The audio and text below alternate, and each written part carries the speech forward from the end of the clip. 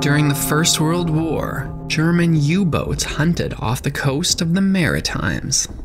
One ship was captured and its crew was taken captive aboard a U-boat right in the Bay of Fundy. And the ship's crew were surprised by what waited for them on board. You're listening to Backyard History, the hidden stories that happened in your own backyard, the podcast version of the weekly history column running in newspapers across the Maritimes, with your host and author, Andrew McLean.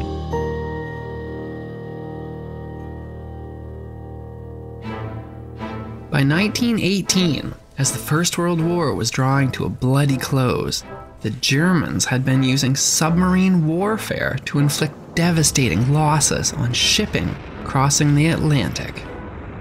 There had been so many sinkings that there was a desperate shortage of boats and a surprising new demand for wooden sailing ships because they could be built more quickly.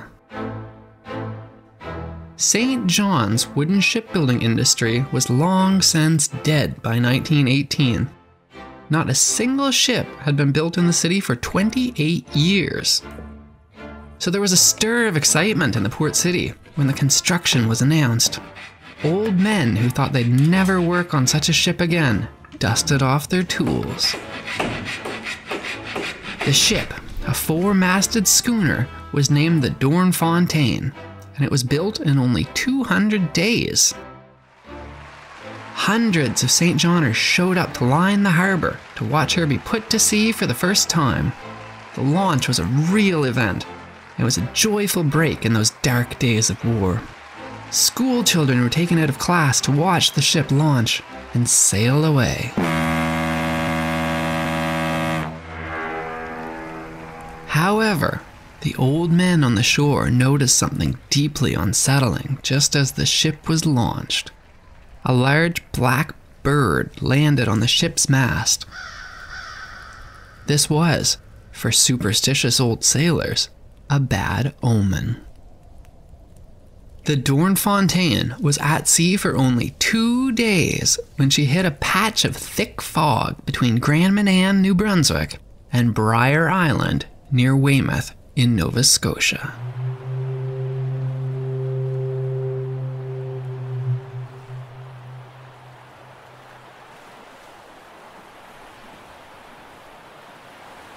Just as the 9 crew members had gone to the forecastle to have their lunch, a loud explosion shattered the stillness of the afternoon.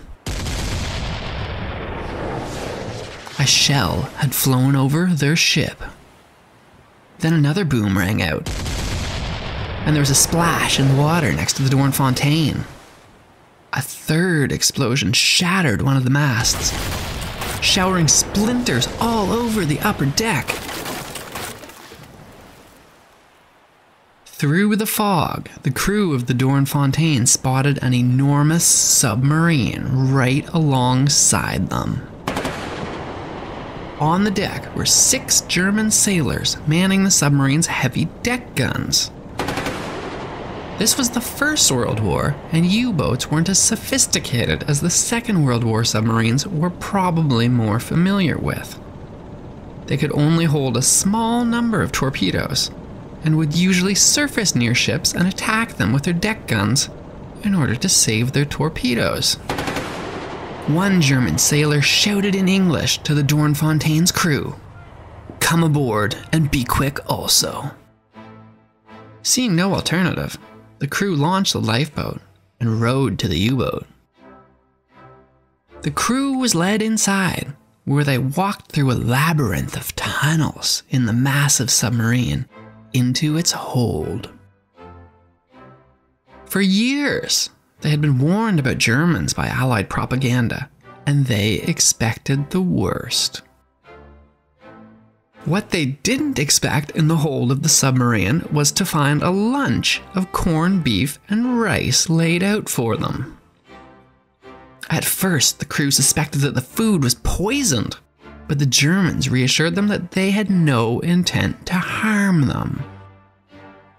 It turned out that most of the German crew spoke excellent English and were eager to talk to the Doornfontein's crew about news of how the war was going. Their submarine, they explained, had been at sea for 3 months and was significantly larger than a normal U-boat. It had been built as a cargo submarine that would smuggle goods through the Allied trade blockade that was preventing not only war supplies, but also food from reaching Germany. It was one of only 7 such oversized cargo submarines ever built. As the war progressed, however, it had been pressed into service as a war vessel due to the increasingly dire situation facing Imperial Germany. The Daily Telegraph and the Sun, a St. John newspaper, later recounted the conversation between the Dornfontaine's crew and the Germans under the indignant headline, "Germans speak sarcastically of Great Britain and United States." The newspaper wrote, "One member of the Dornfontaine's crew said to them that judging from what he had been reading in recent issues of Canadian newspapers, you are being badly beaten." "Oh, that's all right," replied one of the Germans. "John Bull is crazy, making at the same time an imitation of bull's horns with his hands at the side of his head. And Uncle Sam is windy." The Germans talked about having had come up from New York City, where they had laid mines. And they mentioned a ship called the San Diego that they had recently sunk. The Telegraph published this under the headline saying, "More German bragging." The individual men on the U-boat from the 2 nations who had been locked in a war for the past 4 years exchanged souvenirs from their respective countries. They traded coins and postcards.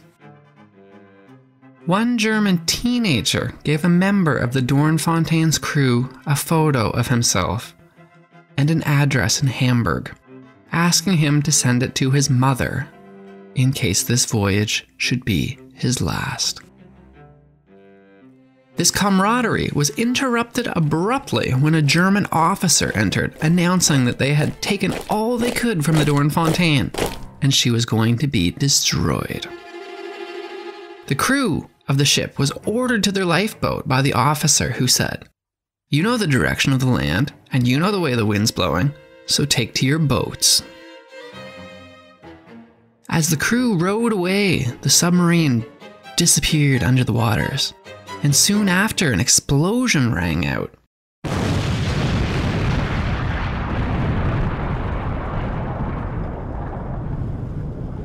The crew watched as flames engulfed their freshly built Dornfontaine.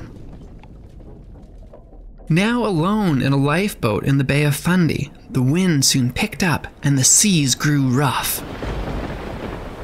The crew rowed all through the night, in the fog and in the storm.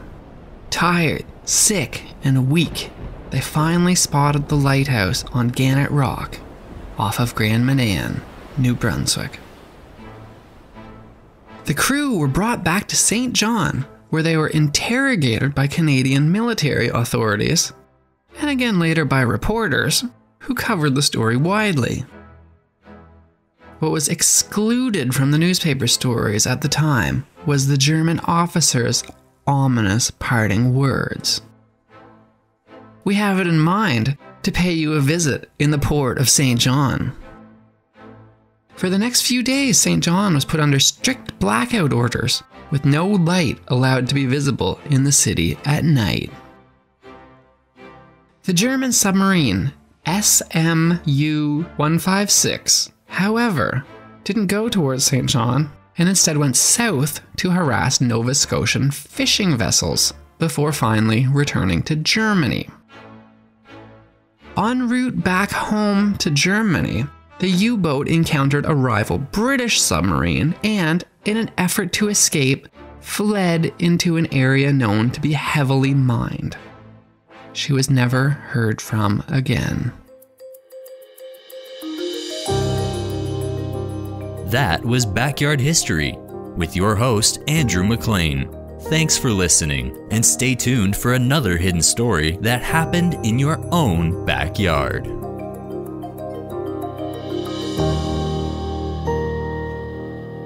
produced by Jordan Lozier.